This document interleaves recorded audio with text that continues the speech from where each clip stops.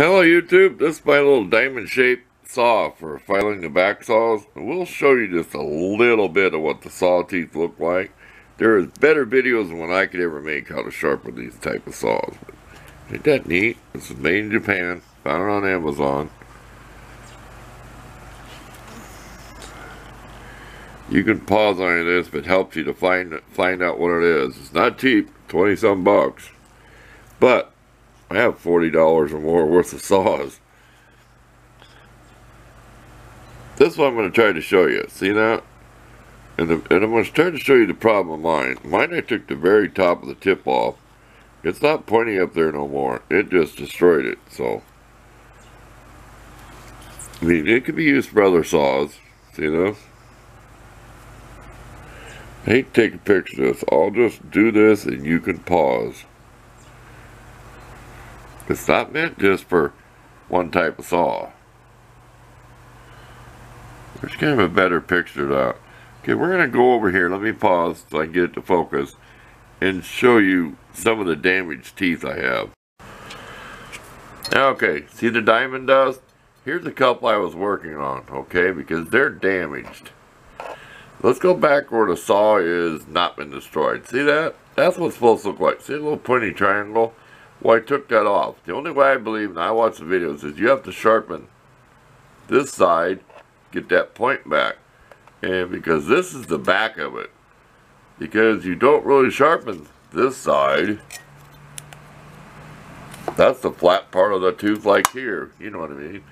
Back there is going to be what this looked like. But I did show them, I did see him show them go like this across the top. Can I take the burr off? So I really don't want to make a video on doing this. I really don't.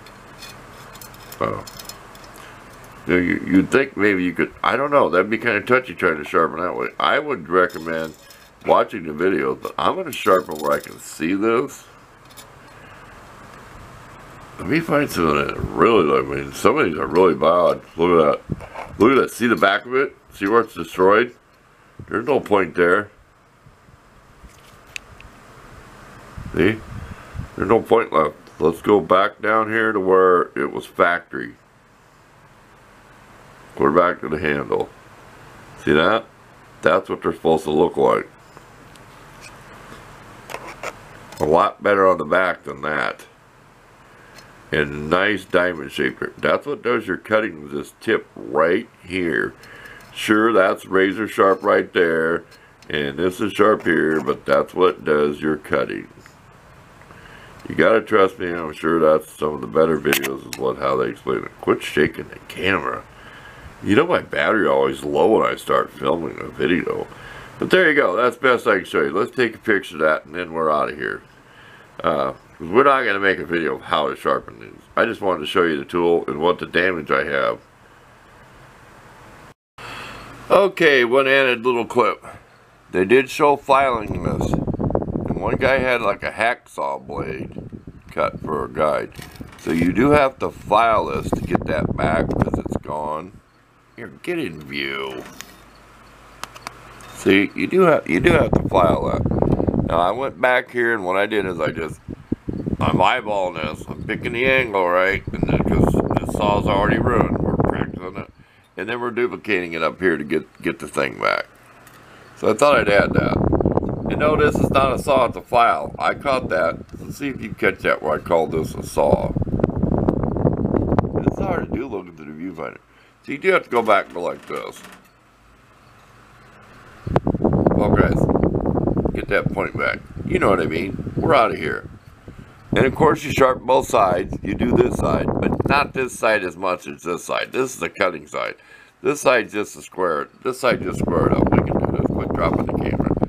So this side's more important to be sharper than back here, in my opinion. But you still gotta do both. If you look at the two little pictures, I don't like taking a lot of pictures.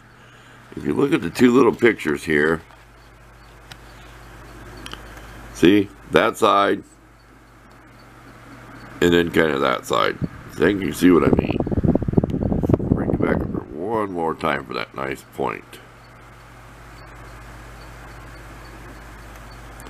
I think you could figure it out if I did. And I'm not an expert at sharpening any handsaws. I've never sharpened a handsaw in my life.